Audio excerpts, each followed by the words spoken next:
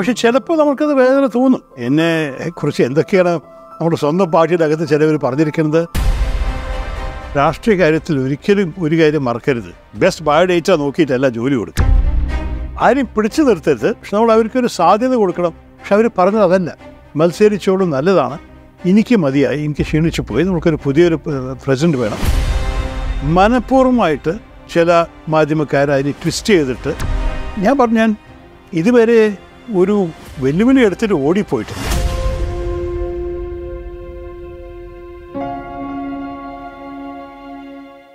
എൻ്റെ അച്ഛനൊരു ശമ്പളക്കാരനായിരുന്നു. ഞങ്ങൾക്ക് സ്കോളർഷിപ്പ് ഇല്ലാതെ വിദേശത്ത് പോകാനേ സാധ്യതയുണ്ടായിരുന്നു. അപ്ലൈ ചെയ്യാനുള്ള കോഴ്സ് വർക്ക് അതിൻ്റെ സ്കൂളിനെ കുറിച്ച് പറഞ്ഞൊരു കാറ്റലോഗ് ഉണ്ട്. അത് എൻ്റെ കയ്യിൽ തന്നിട്ട് പറഞ്ഞു, തെറൂർ ഞാൻ കയറിയില്ല, നിനക്ക് ചെയ്യാൻ സാധിക്കും, നീ കയറണം എന്ന് പറഞ്ഞ് എൻ്റെ കയ്യിൽ തന്നു. ഞാൻ എൻ്റെ സ്കോളർഷിപ്പ് കിട്ടുമ്പോൾ തന്നെ എൻ്റെ അച്ഛൻ സമ്പാദിക്കുന്ന ശമ്പളത്തിനേക്കാൾ കൂടുതലായിരുന്നു എൻ്റെ സ്കോളർഷിപ്പ്. 3 വർഷത്തെ 3 ഡിഗ്രി ചെയ്തു ഫ്ലക്ഷനിൽ. ആദ്യത്തെ വർഷം തന്നെ MA പൂർത്തിയാക്കി. ഞാൻ MA-ക്ക് ചില ഫീൽഡുകൾ പഠിക്കാനുള്ളത് ഒരേ സമയത്ത് ആ പഠിപ്പിൻ്റെ ഒപ്പം PhD-ൻ്റെയും റിക്വയർമെൻറ്റ് ഫുൾഫിൽ ചെയ്തു. എന്നിട്ട് PhD എഴുതാൻ തീരുമാനിച്ചെന്തായിരുന്നു? ഇന്ദിരാഗാന്ധിയുടെ ഫോറിൻ പോളിസി. വീരേന്ദ്ര ദയാൽ പറഞ്ഞ നല്ലൊരു ഒരു IAS-കാരനായിട്ട് സെക്കോൺമെൻറ്റ് UN പോയി UN ഇരുന്ന ആളാണ്. പക്ഷെ അദ്ദേഹം തന്നെ പറഞ്ഞു, നമുക്ക് UN ഒരു ഇന്ത്യക്കാരന് കിട്ടാൻ സാധ്യതയില്ല, പക്ഷെ നിങ്ങൾക്ക് ഇത്രയൊക്കെ കഴിവുള്ളൊരു പയ്യൻ ഇത് വേണം ട്രൈ ചെയ്യണമെന്നുണ്ടെങ്കിൽ UN ഹൈ കമ്മീഷണർ ഫോർ റെഫ്യൂജീസിൽ ജനീവയിൽ നിങ്ങൾ അവിടെ അപ്ലൈ ചെയ്തെന്ന് പറഞ്ഞു. ഓഫീസിനെ ഹെഡ് ചെയ്യാനുള്ള പ്രായമില്ല എന്ന് ആൾക്കാർക്ക് തോന്നിയിട്ടുണ്ടാവുമെന്ന് എനിക്കറിയില്ല. പക്ഷെ എന്തായാലും എന്നെ ഓഫീസ് ഹെഡായിട്ട് എന്നെ അയച്ചു സിംഗപ്പൂരിലേക്ക്.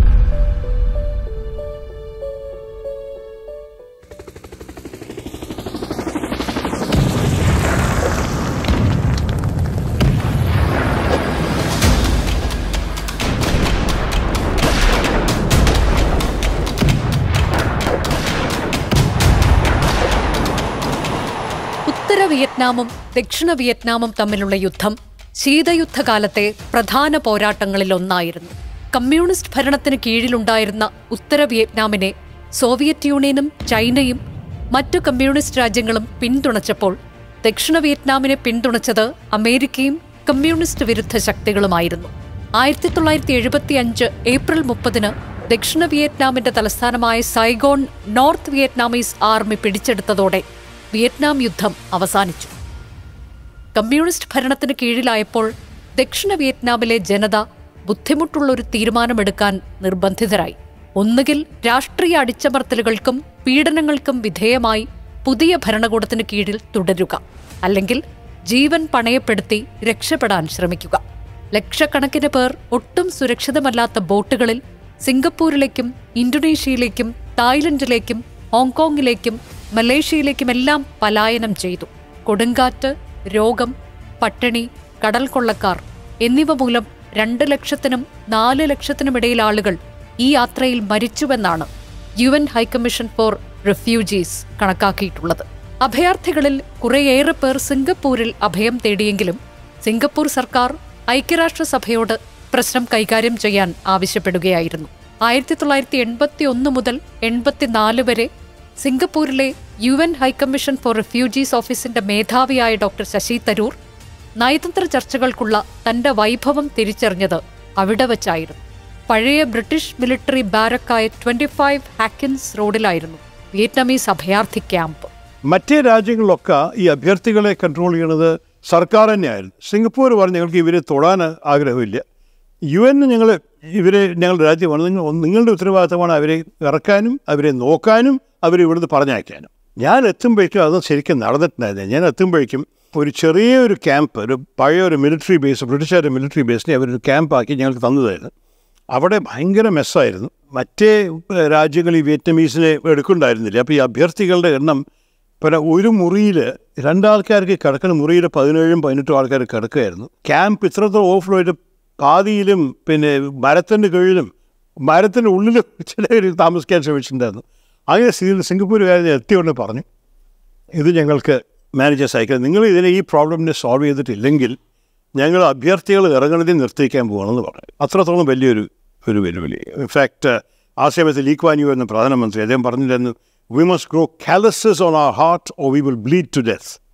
നമ്മുടെ ഹൃദയത്തിൽ ഈ കാലസ് മുറിയൊക്കെ ഹീൽ ചെയ്യുമ്പോൾ വരുന്ന ഒരു സ്കാബ് മാർക്ക് പോലെ അത് നമ്മുടെ ഹൃദയത്തിൽ വെച്ചിട്ടില്ലെങ്കിലും നമ്മുടെ രക്തമൊലിച്ച് നമ്മൾ തന്നെ മരിക്കും എന്നാണ് അദ്ദേഹത്തിൻ്റെ ഒരു ലൈന്. അപ്പം അങ്ങനെയാണ് ഞാൻ കയറിയത്. അതിനെയൊക്കെ പ്രോബ്ലം സോൾവ് ചെയ്യാൻ അതിലാണ് ഡിപ്ലോമസി ശരിക്കും ഉപയോഗിക്കേണ്ടി വന്നത്. ഓരോരോ എംബസിമാരെ പിടിച്ച് അവരോട് പേഴ്സ്വേഡ് ഓരോരോ അംബാസഡർമാരെ പേഴ്സ്വേഡ് ചെയ്തിട്ട് ഇവരെ നിങ്ങൾ എടുക്കണമെന്ന് പറഞ്ഞിട്ട് ചിലപ്പോൾ അംബാസഡറും കൂടി എടുക്കാൻ സാധിക്കാത്ത കേസുകൾ അവരുടെ മന്ത്രിമാരൊക്കെ വന്ന് ക്യാമ്പിനെ വിസിറ്റ് ചെയ്യാൻ വരുമ്പോൾ ഞങ്ങളതൊക്കെ ചെയ്യും. അതിൽ ഞാൻ കുറേ കാര്യങ്ങൾ പഠിച്ചു. ഒന്ന്, ശരിക്ക് ഡിപ്ലോമാറ്റിക് നെഗോസിയേഷൻ്റെ കഴിവ് എനിക്കുണ്ടെന്ന് ഞാൻ അറിഞ്ഞത് ശരിക്കും സിംഗപ്പൂരിലാണ്. രണ്ടാമത്തത് ക്യാമ്പ് നയിക്കാൻ ഞങ്ങൾക്കൊരു വലിയൊരു പ്രോബ്ലം, സിംഗപ്പൂർ പറഞ്ഞ് നിങ്ങൾ തന്നെ നയിക്കണമെന്ന്. പക്ഷേ ആ കാലത്ത് UNHCRന് വിശ്വാസമായിരുന്നു ഞങ്ങൾ ഓപ്പറേഷനിലാവരുത്, ഞങ്ങൾക്ക് വലിയ ഒരു ഓപ്പറേഷൻ നടത്തണമെന്നുണ്ടെങ്കിൽ അത് ഓപ്പറേഷണൽ പാർട്ട്ണറിനൊപ്പം. അപ്പോൾ എനിക്കൊരു ക്രിയേറ്റീവ് സൊല്യൂഷൻ കണ്ടുപിടിക്കേണ്ടി വന്നു. ഞാൻ പല മിഷണറി സ്കൂൾസൊക്കെ പഠിച്ചൊരു പയ്യനകാരൻ, ഞാൻ അവിടുത്തെ കാത്തലിക് അച്ഛന്മാരെ പോയി കാണാൻ പോയി. ഞാൻ പറഞ്ഞു, നോക്കൂ, ഇതാണ് എൻ്റെ ബുദ്ധിമുട്ട്. സത്യം പറയട്ടെ, എനിക്ക് എൻ്റെ ഹെഡ് ക്വാർട്ടേഴ്സ് കാണിച്ചു കൊടുക്കേണ്ടി വരും എനിക്കൊരു ഓപ്പറേഷണൽ പാർട്ട്ണർ ഉണ്ട്. പക്ഷേ എനിക്ക് സിംഗപ്പൂരിനോട് കാണിച്ചു കൊടുക്കേണ്ടി വരും ഞാനാണ് ക്യാമ്പ് നയിക്കുന്നത്. അപ്പോൾ നിങ്ങളൊരു കാര്യം ചെയ്തു തരും, നിങ്ങളുടെ ചിലവിൽ നിങ്ങൾ എനിക്ക് ഒരാളെ തരൂ, ഒരു വോളണ്ടിയറെ പോലെ. ഞാൻ ജനീവയോട് പറയുമ്പോൾ അയാൾ നിങ്ങളുടെ ആളാണെന്ന്, ഞാൻ സിംഗപ്പൂർ സർക്കാരിനോട് പറയുമ്പോൾ എൻ്റെ ആളാണെന്ന്. എന്നിട്ട് അങ്ങനെ ഞങ്ങൾ ക്യാമ്പ് നയിക്കാമെന്ന് പറഞ്ഞു. അവരത് സമ്മതിച്ചു. ഞാൻ കുറേയൊക്കെ സൂപ്പിട്ട് പറഞ്ഞു, ഞാൻ ജെസ്യൂട്ട് സ്കൂളിലൊക്കെ പഠിച്ച ആളാണ്, ഇവരൊക്കെ ജെസ്യൂട്ട്സ് ആയിരുന്നു, എന്നെ ഒന്ന് സഹായിക്കണം, ഇതൊക്കെ ഒരു ഹ്യൂമാനിറ്റേറിയൻ കോസ് ആണല്ലോ. അങ്ങനെ ഈ ചാരിറ്റബിൾ ഓർഗനൈസേഷൻസിൻ്റെ സഹായമൊക്കെ എടുത്തിട്ടാണ് ഞാൻ ആ ക്യാമ്പിനൊക്കെ നടത്തിയത്. 3 വർഷത്തിൽ ആ കാലത്തുണ്ടായിരുന്ന 10-20,000 റെഫ്യൂജി അഭ്യർത്ഥികളെയൊക്കെ ചുരുക്കി അവസാനത്തെ ഒരു 300-400 ആക്കി വെച്ചിട്ടാണ് ഞാൻ സ്ഥലം വിട്ടത്. വലിയ കപ്പലുകൾ സിംഗപ്പൂരിൽ വരുന്ന കാരണം വേറെ കേസുകളും വന്നു. അതിനെല്ലാം എൻ്റെ ഓഫീസ് സ്ഥാപിച്ചിരിക്കുന്നത്, എൻ്റെ ഓഫീസ് സിംഗപ്പൂർ സംബന്ധിച്ചിരിക്കുന്നത് ഇവർക്ക് വേണ്ടി മാത്രമായിരുന്നു. പക്ഷേ ഉദാഹരണം, 1981 പോളണ്ടിൽ മാർഷൽ ലോ പ്രഖ്യാപിച്ചു. നിങ്ങൾക്ക് ഒരുപക്ഷെ ഓർമ്മയുണ്ടാവും, സോളിഡാരിറ്റി മൂവ്മെൻറ്റ് സർക്കാർ കമ്മ്യൂണിസ്റ്റ് സർക്കാരിനെതിരായിരുന്നു. അപ്പോൾ അദ്ദേഹത്തിനെ ജയിലിലിട്ടതും ഒരു മാർഷൽ ലോ പ്രഖ്യാപിച്ചിട്ട് സർക്കാർ ഒരു മിലിറ്ററി റൂൾ കൊണ്ടുവന്ന സമയത്ത് ഒരു പോളിഷ് കപ്പൽ സിംഗപ്പൂരിൽ എത്തിയിട്ട് അവിടുന്ന് 7 സെയിലേഴ്സ് ചാടിയിട്ട് എന്നെ വിളിച്ച് ഞങ്ങൾ അഭ്യർത്ഥികളാണ്, ഞങ്ങൾ സംരക്ഷിക്കുന്നത്. ഞാൻ ഞെട്ടിപ്പോയി. ഇതൊരു ശനിയാഴ്ച രാവിലെയായിരുന്നു, ഞാൻ ഓഫീസിലുണ്ടായിരുന്നു. അപ്പം ഞാൻ ഉടനെ എൻ്റെ ജനീവ ഒരു ഡയറക്ടറെ ഉണർത്തി. 4 മണിയായിരുന്നു ജനീവയിൽ പോകാം അയാൾക്ക്. ഞാൻ പറഞ്ഞു, ഇതൊരു എമർജൻസിയാണ്, എൻ്റെ ഓഫീസിൽ 7 പോളിഷ് സീമെൻ ഇരിക്കുന്നുണ്ട്, ഇത് സിംഗപ്പൂർ സർക്കാരിന് ഉറപ്പുമായിട്ട് ഇഷ്ടമാവില്ല, കാരണം അവർ വിചാരം നമ്മൾ വിയറ്റ്നമീസ് നോക്കാനാണ്, എന്താ ചെയ്യേണ്ടത് പറഞ്ഞു. അദ്ദേഹം പറഞ്ഞു, എനിക്ക് പൂർണ്ണ അധികാരമുണ്ട് UN പ്രതിനിധിയായിട്ട്, എൻ്റെ അഭിപ്രായത്തിൽ ഇവർ അഭ്യർത്ഥികളാണെന്ന് അവർക്ക് വല്ല കോസ് പറയാൻ സാധിച്ചിട്ടുണ്ടെങ്കിൽ നീ അവരെ പ്രൊട്ടക്റ്റ് ചെയ്യണമെന്ന് പറഞ്ഞു. ഞാൻ പെട്ടുപോയി. ഞാൻ ഇവരെ സംസാരിച്ചു. ഇവരൊക്കെ പറഞ്ഞ് ഞങ്ങൾ സോളിഡാരിറ്റി മെമ്പേഴ്സാണ്, സോളിഡാരിറ്റി വിശ്വാസമുണ്ട്, ഇത് ചെയ്ത് കഴിഞ്ഞാൽ ഞങ്ങൾ തിരിച്ചു പോയാൽ ഞങ്ങളെ അറസ്റ്റ് ചെയ്യും, ഞങ്ങൾ അഭ്യർത്ഥികളായിട്ട് ഇരിക്കാനേ സാധിക്കുള്ളൂ എന്നൊക്കെ പറഞ്ഞവർ. അപ്പോൾ ഞാൻ ശരി, സിംഗപ്പൂർ സർക്കാർ ഭയങ്കര ദേഷ്യമായിരുന്നു. പക്ഷേ ഞാൻ ജനീവയിൽ നിന്ന് പെർമിഷൻ മേടിച്ച് ഇവരെ ഒരു വല്ലാത്തൊരു ചീപ്പ് ഹോട്ടലിൽ കൊണ്ട് ഇരുത്തി പിന്നെ മറ്റേ രാജ്യങ്ങളോട് പറഞ്ഞ് നിങ്ങളിവരെ എടുക്കണം, ഞങ്ങൾക്ക് ഇവിടെ സിംഗപ്പൂരിൽ നിർത്താൻ സാധിക്കില്ല. അതോടെ സിംഗപ്പൂരുകാർ എന്ത് ചെയ്ത്, പോളിഷ് കപ്പലുകൾക്ക് ഷോർ ലീവിനെ ബാൻ ചെയ്തു. അപ്പോൾ സെയിലേഴ്സിന് നഗരത്തിൽ ഇറങ്ങി അവർ 3 മാസമൊക്കെ സമുദ്രത്തിൽ പോയ ശേഷം എല്ലാവർക്കും നഗരം എത്തിയിട്ട് കുറച്ച് റിലാക്സ് ചെയ്യാനും ഹോട്ടലിൽ പോകാനും ബാറിൽ പോകാനും ഒക്കെ ഒരു ഇഷ്ടം, അത് പാടില്ല എന്ന് പറഞ്ഞു. ഇതെല്ലാം കഴിഞ്ഞിട്ട് കുറച്ച് മാസം കഴിയുമ്പോഴേക്കും, ഇത് ഡിസംബറിലായിരുന്നു ആദ്യം ആരംഭിച്ച വിഷയം, ഫെബ്രുവരിയിൽ ചൈനീസ് ന്യൂ ഇയർ ദിനം എനിക്കൊരു ഭയങ്കര ഒരു പനിയും ചുമയൊക്കെ ആയിരുന്നു, വീട്ടിലായിരുന്നു. എന്തായാലും ചൈനീസ് ന്യൂ ഇയർ ഹോളിഡേ ആണ്.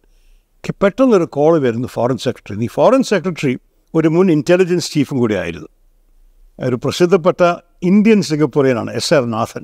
കുറച്ച് കഴിഞ്ഞിട്ട് അദ്ദേഹം പിന്നെ രാഷ്ട്രപതി കൂടി ആവും ആ രാജ്യത്തിൻ്റെ. പക്ഷേ ആ സമയത്ത് ഫോറിൻ സെക്രട്ടറി അദ്ദേഹം UN-എതിരെ ഭയങ്കര ടഫായിരുന്നു, ഭയങ്കര ടഫാണ്, സിംഗപ്പൂരിൻ്റെ ഹാർഡ് ലൈനായിരുന്നു. അദ്ദേഹം വിളിച്ചിട്ട് പറഞ്ഞു, എനിക്കൊരു ബുദ്ധിമുട്ടുണ്ട്, നിങ്ങൾ എന്നെ സഹായിക്കുമെന്ന്. ഞാൻ ഞെട്ടിപ്പോയി. ഇയാൾ സാധാരണ ഞങ്ങൾ എതിരെ സംസാരിക്കുന്ന ആളാണ്, എന്താണ് ഞങ്ങൾ സഹായിക്കാൻ സാധിക്കും? അദ്ദേഹം പറഞ്ഞു, ഒരു അപകടം പറ്റിയില്ല. ഞങ്ങൾ ഈ ഷോർ ലീവ് ബാൻ ചെയ്തപ്പോൾ ഒരു പോളിഷ് സെയിലർ അവൻ്റെ കപ്പലിൽ നിന്ന് ചാടി നീന്തിപ്പോയിട്ട് ഒരു അമേരിക്കൻ മിലിറ്ററി കപ്പലുണ്ട്, ഡിസ്ട്രോയർ, അതിൽ കയറിയിരിക്കുന്നു. അപ്പം ഞങ്ങളുടെ കോസ്റ്റ് ഗാർഡ് പോയിട്ട് അവനെ തടുത്താൻ നോക്കിയപ്പോൾ അവൻ നീന്തി ഈ കപ്പലുകാരും എടുത്തു. ഞങ്ങൾ ആവശ്യപ്പെട്ടു ഈ അമേരിക്കൻ ക്യാപ്റ്റനോട് ഇയാളെ റിലീസ് ചെയ്യാൻ. അമേരിക്കൻ ക്യാപ്റ്റൻ ഞങ്ങൾ റിലീസ് ചെയ്യില്ല, ഇയാൾ അഭ്യർത്ഥിയാണ്, ഞങ്ങൾ ഇയാളെ സംരക്ഷിക്കും. ഞങ്ങളപ്പോൾ പറഞ്ഞു, അങ്ങനെയാണെങ്കിൽ നിങ്ങളുടെ കപ്പൽ ഇവിടുന്ന് ഇറങ്ങില്ല, ഇയാളെ റിലീസ് ചെയ്യാതെ തുറമുഖം വിടാൻ സാധിക്കില്ല എന്ന് പറഞ്ഞു. അപ്പോൾ അതോടെ വലിയൊരു ഡിപ്ലോമാറ്റിക് സ്റ്റാൻഡ് ഓഫാണ്. ഇതൊന്നും മാധ്യമത്തിലുണ്ടായിരുന്നില്ല കേട്ടോ, അതൊക്കെ എല്ലാം കോൺഫിഡൻഷ്യലാണ് ആ സമയത്ത്. അതോ അവർക്ക് നല്ല ബന്ധമുള്ള രാജ്യങ്ങളാണ്. അപ്പോൾ രണ്ടാൾക്കും ഒരു വിഷയമായി. കാരണം അമേരിക്കൻ കപ്പലുകൾക്ക് ഇങ്ങനെയൊരു അനുഭവം വന്നാൽ പിന്നെ വീണ്ടും കപ്പൽ എങ്ങനെ സിംഗപ്പൂർ വരും? സിംഗപ്പൂർക്കും ഇതൊരു വലിയൊരു വരുമാനമുള്ളൊരു വഴിയാണ് ഈ അവർ തുറമുഖം നടത്തുന്നത്. അപ്പോൾ ഇത് നടന്നിട്ടില്ലെങ്കിൽ അവർക്കൊരു നഷ്ടമാണ്. അപ്പോൾ എന്താ സൊല്യൂഷൻ എന്ന് ചോദിച്ചു എന്നോട്. ഞാനൊരു കാര്യം ചെയ്യാം, ഞാൻ ഇദ്ദേഹത്തിനെ ഇൻ്റർവ്യൂ ചെയ്തിട്ട് റെഫ്യൂജി ആണെന്ന് തീരുമാനിച്ചാൽ നിങ്ങൾ എൻ്റെ കസ്റ്റഡിയിൽ തന്നുകൂടെ? അതോടെ നിങ്ങൾ അമേരിക്കക്കാരെ ഒഴിവ് കിട്ടും. അയാൾ പറഞ്ഞു, പക്ഷേ ഇവർ സമ്മതിക്കുന്നില്ലേ കപ്പലിൽ നിന്ന് ഇറങ്ങാൻ. അപ്പോൾ ഞാൻ US കോൺസുൽ ജനറലെ വിളിച്ചു സിംഗപ്പൂരിൽ. ഞാൻ പറഞ്ഞു, അദ്ദേഹം ഒരു സുഹൃത്തായിട്ടുണ്ടായിരുന്നു അപ്പോഴേക്കും. ഞാൻ പറഞ്ഞു, ഇതാണ് പ്രശ്നം, നിങ്ങളൊന്ന് ക്യാപ്റ്റനോട് സംസാരിച്ച് നോക്കൂ, റിലീസ് ചെയ്തിട്ട് എൻ്റെ ഓഫീസിൽ വരാൻ സാധിക്കുമോ? അപ്പോൾ അദ്ദേഹം നോക്കാതെ പറഞ്ഞു. കുറച്ച് ഞാൻ തിരിച്ചു വിളിച്ച് പറഞ്ഞു, അവർ ഈ അമേരിക്കൻ മിലിറ്ററിക്കാരൊക്കെ ഭയങ്കര സ്ട്രിക്റ്റാണ്, സമ്മതിക്കുന്നില്ല. പക്ഷേ അവർ ഒരു കാര്യം ചെയ്യാൻ തയ്യാറാണ്, കപ്പലിൽ നിന്ന് ഇറക്കി എൻ്റെ US കോൺസുലേറ്റിൽ കൊണ്ടുവരാൻ തയ്യാറാണ്. കാരണം കോൺസുലേറ്റ് എക്സ്ട്രാ ടെറിട്ടറികളാണല്ലോ. സിംഗപ്പൂരിൽ പോലീസുകാർ അവനെ അറസ്റ്റ് ചെയ്യാൻ സാധിക്കില്ല. അങ്ങനെ ആയാൽ നിങ്ങൾ കോൺസുലേറ്റ് വരുമെന്ന് പറഞ്ഞു. ഞാൻ പനിയായി കിടക്കായിരുന്നു ഞാൻ, പക്ഷെ അതായത് ശരി വരാമെന്ന് പറഞ്ഞു. അപ്പോൾ അങ്ങനെ ആ ചൂടിൽ ഞാൻ മഫ്ലറൊക്കെ ഇട്ട് എൻ്റെ പനി 104 മറ്റെന്തായിരുന്നു മരുന്ന് കഴിച്ച് കയറി US കോൺസുലേറ്റിൽ പോയി. ഈ സെയിലറെ കണ്ടു, സംസാരിച്ചു. ആൾ ജെന്യൂൻ കേസാണ് തീരുമാനിച്ചു. അയാളെ എൻ്റെ കസ്റ്റഡി എടുത്ത് സിംഗപ്പൂർ ഹോം മിനിസ്റ്ററി സംസാരിച്ചിട്ട് ഇയാളെ എൻ്റെ കയ്യിൽ തരുമെന്ന് പറഞ്ഞു. അതോടെ പിന്നെ ഞാൻ കുറച്ച് കഴിഞ്ഞിട്ട് ഇയാൾ ഒരാഴ്ചയോ 2 ആഴ്ചയായിട്ട് എൻ്റെ കഴുത്തിൽ എൻ്റെ ഒരു ചെറിയൊരു ഹോട്ടലിൽ എൻ്റെ ചെലവിൽ നിൽക്കുകയായിരുന്നു. ഞാൻ അമേരിക്കക്കാരെ വിളിച്ച് പറഞ്ഞു, നിങ്ങൾ ഇതൊക്കെ ചെയ്തിട്ട് എന്നെ ഇയാളെ ഇറക്കിയ ശേഷം നിങ്ങൾക്ക് എല്ലാവർക്കും ഒരു വലിയ ഡിപ്ലോമാറ്റിക് എംബാരസ്മെൻറ്റ് സേവ് ചെയ്തു. പക്ഷേ ഇപ്പോൾ നിങ്ങളൊന്നും ചെയ്യുന്നില്ല ഇയാൾക്ക് വേണ്ടിയിട്ട്. ഇയാളെ ഇവിടുന്ന് കൊണ്ടുപോയിട്ടില്ലെങ്കിൽ എനിക്കാണ് പ്രശ്നം. എൻ്റെ ഹെഡ് ക്വാർട്ടേഴ്സിനൊപ്പം പ്രശ്നം ഉണ്ടാകും, സിംഗപ്പൂർ സർക്കാരിനൊപ്പം പ്രശ്നം ഉണ്ടാകും. അപ്പോൾ അയാൾ ഉടനെ വാഷിങ്ടണിലൊക്കെ സമ്പർക്കം ചെയ്തിട്ട് ഇയാളെ അമേരിക്കയ്ക്ക് പറഞ്ഞയച്ചു. എനിക്കൊരു പോസ്റ്റ് കാർഡ് കിട്ടി. അത് കഴിഞ്ഞിട്ട് സാൻ ഡിയേഗോ കാലിഫോർണിയയിൽ നിന്ന് ഈ പോളിസി വരെ I never forget you mister Sasi പറഞ്ഞിട്ടൊരു കാർഡ്. ഇതൊക്കെയാണ് ഓർമ്മകൾ. ഇതുപോലെ ഒരു 10-40 കഥയുണ്ട്, പക്ഷേ അതിനൊന്നും പറയാൻ നേരമില്ലെങ്കിലും ഇതൊക്കെ ഈ അനുഭവങ്ങളൊക്കെ ഉണ്ടായിട്ടും വേറെ ഇതിനെക്കാട്ട് ബുദ്ധിമുട്ടുള്ള ചില പ്രശ്നങ്ങൾ ഞാൻ പരിഹരിക്കാൻ സാധിച്ചത് അങ്ങനെയാണ്. ഈ 3 വർഷം സിംഗപ്പൂർ, 3.5 വർഷം സിംഗപ്പൂരത്തെ ഈ ഓഫീസ് നയിക്കുമ്പോൾ ഓരോരിങ്ങനെ ഇൻസിഡൻസും അനുഭവങ്ങളായിട്ട് നമ്മൾക്ക് ശരിക്കും എൻ്റെ ഒരു പ്രൊഫഷണൽ ക്വാളിറ്റി സ്ഥാപിക്കാൻ സാധിച്ചൊരു കാര്യമായി. രാജ്യങ്ങൾ തമ്മിൽ അതീവ സങ്കീർണമായി മാറിയേക്കാവുന്ന പ്രശ്നങ്ങൾ കൈകാര്യം ചെയ്യാൻ നയതന്ത്ര വൈദഗ്ധ്യം ആവശ്യമാണ്. ഒരു തികഞ്ഞ പ്രൊഫഷണലായി ഡോക്ടർ ശശി തരൂരിനെ വാർത്തെടുത്തത് സിംഗപ്പൂരിലെ UNHCR ഓഫീസാണ്. ഐക്യരാജ്യസഭയിൽ ഞാൻ ഈ UNHCRൻ്റെ സിംഗപ്പൂർ ജോലിയെല്ലാം ചെയ്ത ശേഷം എന്നെ വീണ്ടും ഹെഡ് ക്വാർട്ടേഴ്സിൽ വിളിച്ചു. അവിടെയും 1.5 വർഷം ചെലവ് കുറേ ലോകത്തിൻ്റെ അഭ്യർത്ഥി പ്രശ്നങ്ങൾ കാണാൻ സാധിച്ചു. ആഫ്രിക്കയിൽ, ലാറ്റിൻ അമേരിക്കയിൽ ആ സമൂസ ഡിക്റ്റേറ്റർഷിപ്പ് വീണപ്പോൾ അവിടുത്തെ നിക്കറാഗ്വൻ അഭ്യർത്ഥികൾ, എത്യോപ്യൻ, സൊമാലിയൻ അഭ്യർത്ഥികൾ, ഇതെല്ലാം കാണാൻ സാധിച്ചു. ഒരൊറ്റ രാജ്യത്ത് മാത്രം UNHCR എന്നെ അയച്ചപ്പോൾ അവർക്ക് വീസ തരില്ല എന്ന് പറഞ്ഞത് പാകിസ്ഥാനിൽ അഫ്ഗാൻ റെഫ്യൂജീസ് വന്നപ്പോൾ എന്നെ അവിടെ അയക്കാനൊരു പ്ലാനായിരുന്നു. നല്ലൊരു പ്ലാനായിരുന്നു. ഇതാണ് പിന്നെ ഓസ്കെയർ എന്ന് പറഞ്ഞൊരു ഓസ്ട്രേലിയൻ ഓർഗനൈസേഷൻ പറഞ്ഞു, നിങ്ങൾ ക്രിക്കറ്റ് അറിയുന്ന ഒരാളെ പാകിസ്ഥാനിൽ അയച്ചു കൊടുത്ത് അവിടുത്തെ ക്യാമ്പ് കണ്ടീഷൻസൊക്കെ കണ്ടിട്ട് ഓസ്ട്രേലിയയിൽ കൊണ്ടുവന്നാൽ നമ്മൾ ഭയങ്കര ഒരു ക്യാമ്പയിൻ നടക്കുക. Refugees in Pakistan, it's not cricket. പക്ഷേ ക്രിക്കറ്റ് അറിയുന്ന ഒരാൾ വേണം. എന്നിട്ട് ഓസ്ട്രേലിയയ്ക്ക് പാകിസ്ഥാനിൽ അറിയുന്നത് ക്രിക്കറ്റ് മാത്രമാണ്. അപ്പോൾ അങ്ങനെ സംസാരിക്കാൻ കഴിവുള്ള ആൾ കാണും. അപ്പോൾ UN പറഞ്ഞു, ഉടനെ ഞാനാണ്, ശശി തരൂർ ഉണ്ടല്ലോ, ക്രിക്കറ്റ് പ്രാന്തനമാണ്, നന്നായി സംസാരിക്കാമല്ലോ അറിയുമ്പോൾ എന്നെ ആവശ്യപ്പെട്ടു. പാകിസ്ഥാനുകാർ പറഞ്ഞു, വേണ്ട, ഞങ്ങൾ എടുക്കില്ല, ഞങ്ങൾക്കൊരു ഇന്ത്യൻ വരണ്ട ഞങ്ങളുടെ ക്യാമ്പിലേക്ക്. അപ്പോൾ അവസാനത്ത് വേറെ ആരും അയച്ചു. ആ ക്യാമ്പയിനിൽ പൊളിഞ്ഞു പോയി. പക്ഷെ പോട്ടെ, ആ വലിയ വിഷയം മാത്രമാണ് ഞാൻ പങ്കെടുക്കാത്തത്. ബാക്കി എല്ലാ വലിയ അഭ്യർത്ഥി വിഷയങ്ങൾക്കൊക്കെ എനിക്ക് പങ്കെടുക്കാൻ സാധിച്ചു.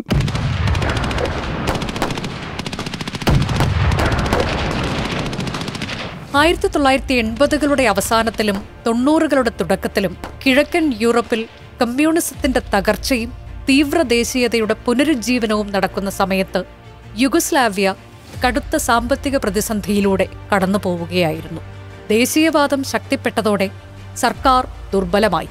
റിപ്പബ്ലിക്കുകളുടെ സമ്പൂർണ്ണ സ്വാതന്ത്ര്യത്തിനായി ഒരു വിഭാഗം രാഷ്ട്രീയ പാർട്ടികൾ വാദിച്ചു. 1991 ജൂൺ 25 യുഗോസ്ലാവിയയിൽ നിന്ന് ആദ്യം വേർപെട്ടത് സ്ലൊവേനിയയായിരുന്നു. സ്ലൊവേനിയ സ്വാതന്ത്ര്യം പ്രഖ്യാപിച്ച അതേ ദിവസം തന്നെ ക്രൊയേഷ്യയും സ്വാതന്ത്ര്യം പ്രഖ്യാപിച്ചെങ്കിലും സ്ലൊവേനിയയുടെ പോലെ രക്തരഹിത പിന്മാറ്റമായിരുന്നില്ല ക്രൊയേഷ്യയുടേത്. Principal assistant to the assistant chief, അതായത് എൻ്റെ UNHCRൻ്റെ അവസാനത്തെ ജോലി. അതെല്ലാം 2 വർഷം ചെയ്ത ശേഷം പിന്നെ എനിക്ക് നമ്മുടെ കോൾഡ് വാറിൻ്റെ അവസാന സമയമായിരുന്നു. 1989 ആയപ്പോഴേക്കും ഞാൻ UN 11 വർഷം ജോലി എടുത്ത ശേഷം എനിക്ക് ന്യൂയോർക്കിൽ അവർ പീസ് കീപ്പിംഗ് സ്റ്റാഫിനെ എക്സ്പാൻഡ് ചെയ്യാൻ തീരുമാനിച്ചു. അത് ആ കാലത്ത് ഭയങ്കര ചെറിയൊരു യൂണിറ്റായിരുന്നു. പക്ഷേ 1-2 പുതിയ ഓപ്പറേഷൻ വന്നപ്പോൾ അവർക്ക് സ്റ്റാഫ് തികഞ്ഞില്ല. നമീബിയ, സൗത്ത് ആഫ്രിക്ക കുറേ വർഷങ്ങൾ നയിച്ച നമീബിയയെ അവർ സ്വാതന്ത്ര്യത്തിൽ കൊണ്ടുവരാൻ പോയിരുന്നു. അപ്പോൾ അഭ്യർത്ഥികളൊക്കെ അടുത്ത രാജ്യങ്ങളിൽ നിന്ന് സൗത്ത് ആഫ്രിക്ക നമീബിയക്ക് തിരിച്ചു വരുമ്പോൾ അതിന് നയിക്കാൻ അവർക്ക് ലോക്കലിയും ആൾക്കാരെ ആവശ്യമുണ്ടായിരുന്നു. ഹെഡ് ക്വാർട്ടേഴ്സിൽ പിന്തുണ കൊടുക്കാൻ ഡെസ്ക് ഓഫീസറായിട്ട് ആളെ വേണമെന്നത്. അപ്പോൾ എനിക്കാണ് ആ ചാൻസ് കിട്ടിയത്. അപ്പോൾ ഞാൻ ന്യൂയോർക്കിൽ ഒക്ടോബർ 89 മാറി.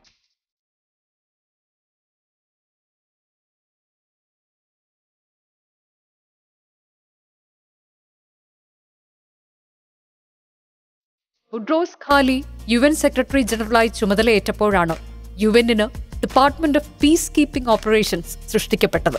1989 ഡോക്ടർ തരൂരിനെ ന്യൂയോർക്കിൽ പ്രത്യേക രാഷ്ട്രീയ കാര്യങ്ങൾക്കായുള്ള UN അണ്ടർ സെക്രട്ടറി ജനറലിന്റെ സ്പെഷ്യൽ അസിസ്റ്റന്റായി നിയമിച്ചു. 1992 ആ office department of peace keeping operations ആയി മാറ്റിയപ്പോൾ ഡോക്ടർ തരൂർ സ്പെഷ്യൽ അസിസ്റ്റന്റായി തുടർന്നു. യുഗസ്ലാവിയയിലെ UN പീസ് കീപ്പിംഗ് ഓപ്പറേഷനുകളുടെ ചുമതല ഏറ്റെടുത്ത ഡോക്ടർ തരൂരിനെ കാത്തിരുന്നത് യുദ്ധഭൂമിയിലെ അമ്പരപ്പിക്കുന്ന യാഥാർത്ഥ്യങ്ങളായിരുന്നു. ആ കാലത്ത് 89 to 96 പറഞ്ഞാൽ എന്തൊക്കെയാണ് സംഭവിച്ച ലോകത്ത്? കോൾഡ് വാർ അവസാനിച്ചു. സോവിയറ്റ് യൂണിയൻ പൊളിഞ്ഞു വീണു.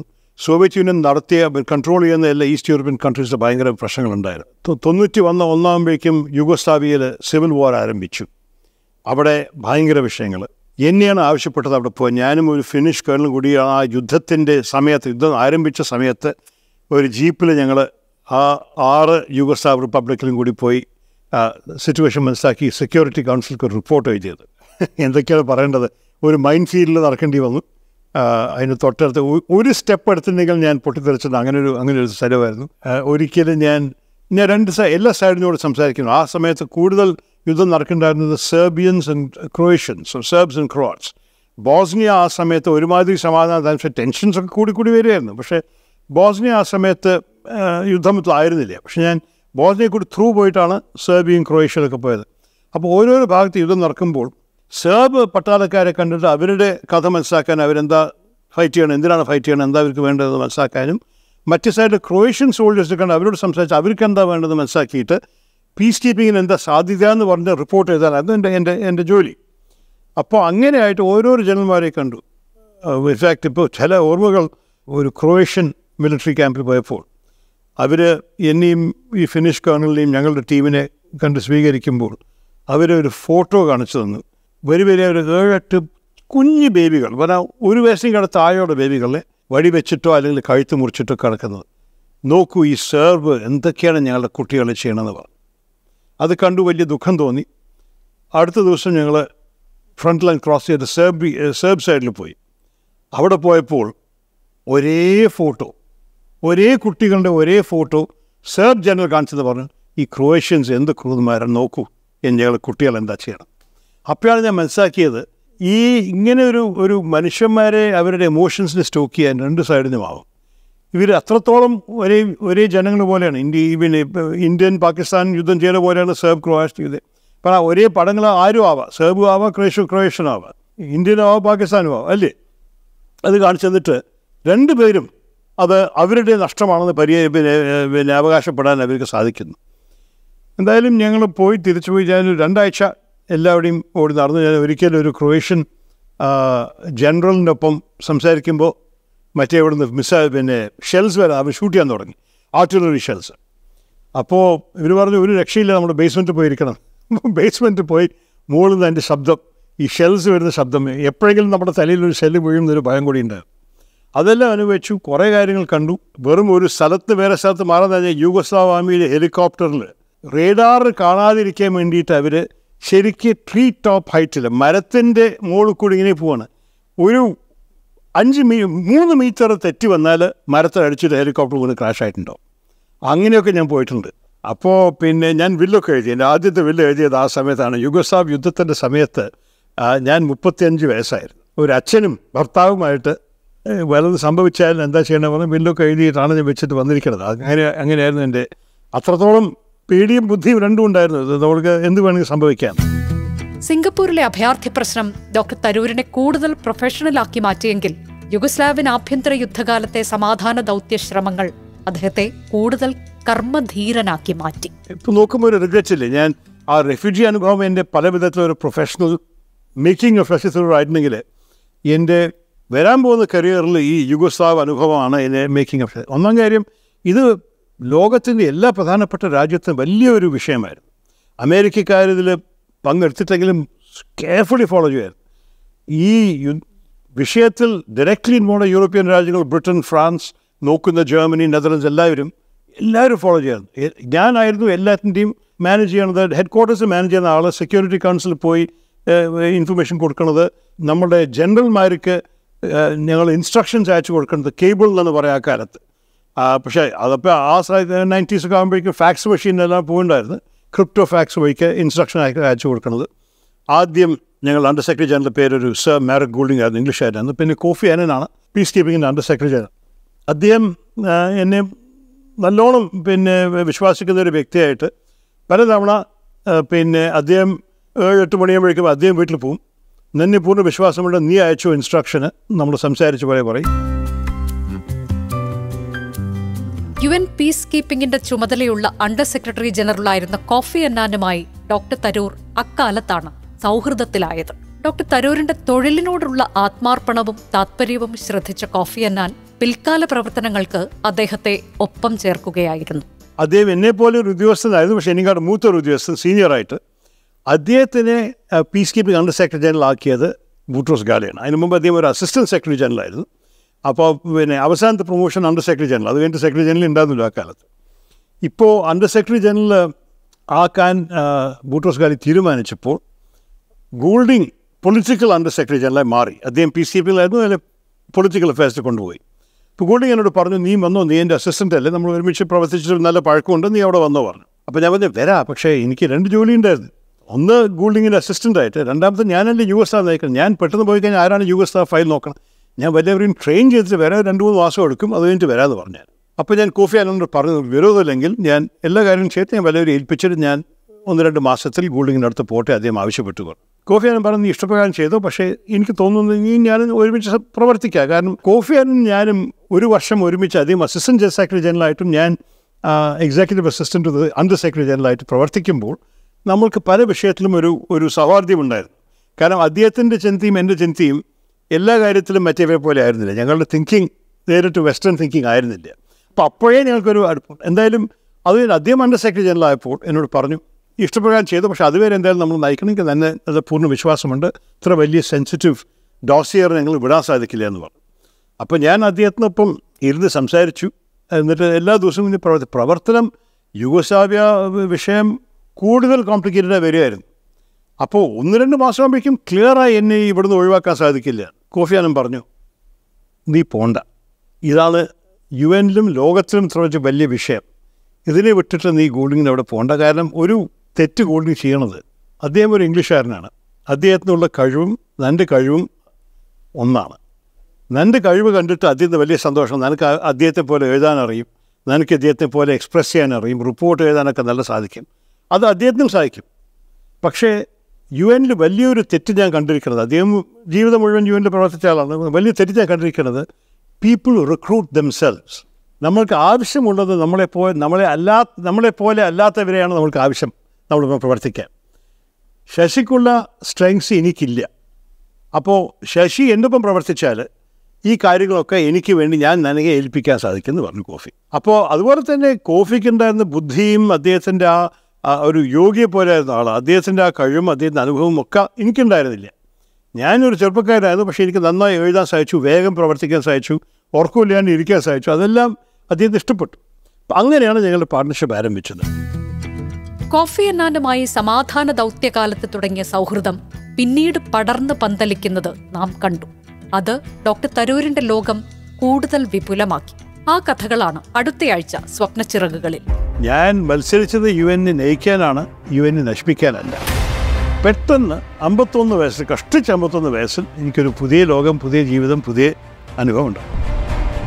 എന്നെ അദ്ദേഹത്തെ വീട്ടിൽ വിളിച്ചിട്ട് വീക്കെൻഡിൽ അദ്ദേഹത്തിന് ഒരു കൺട്രി ഹൗസ് ഉണ്ട്, അത് ലോങ് ഐലൻഡിൽ. അദ്ദേഹം എനിക്ക് വേണ്ടി, എൻ്റെ ഭാര്യയ്ക്കും കുട്ടികൾക്ക് വേണ്ടി ഭക്ഷണം കൂടി കുക്ക് ചെയ്ത് തന്നിട്ടുണ്ട്. അമേരിക്കയെക്കുറിച്ച് അവർ കൂടുതൽ ചിന്തിച്ചില്ല. ചൈന എതിരിക്കില്ല എന്ന് പറഞ്ഞു. ആദ്യത്തെ വോട്ടിങ്ങിൽ ബാൻ കി മൂണിന് 12 വോട്ടും എനിക്ക് 10 വോട്ടുമായിരുന്നു. 2 വോട്ട് വ്യത്യാസം മാത്രമേ ഉണ്ടായിരുന്നുള്ളൂ. ആ സമയത്ത് ഞാൻ സെക്കൻഡ് വന്നത് ഇന്ത്യൻ മിനിസ്ട്രി ഓഫ് എക്സ്റ്റേണൽ അഫയേഴ്സും കൂടി ചിലർ അതിശയപ്പെട്ടു. ചൈനക്കാരാണ് ഞങ്ങളുടെ മനസ്സിൽ സംശയം. അത് ഞങ്ങളുടെ മനസ്സിൽ ഞങ്ങൾ ചോദിക്കണ പകരം താങ്കൾ പോയി ചോദിച്ചോളൂ എന്ന് ചോദിച്ചു. Indian government, Shyam Sharan foreign secretary. അദ്ദേഹം എന്നോട് പറഞ്ഞു മത്സരിക്കാൻ താല്പര്യമുണ്ടാവുമോ എന്ന്. ഭാരതത്തിലെ ഒരു ഒഫീഷ്യൽ കാൻഡിഡേറ്റ് നിങ്ങൾ നിർത്തുകയാണെങ്കിൽ ഉറപ്പുമായിട്ട് ഞാൻ ചെയ്യാൻ തയ്യാറാണെന്ന് പറഞ്ഞു.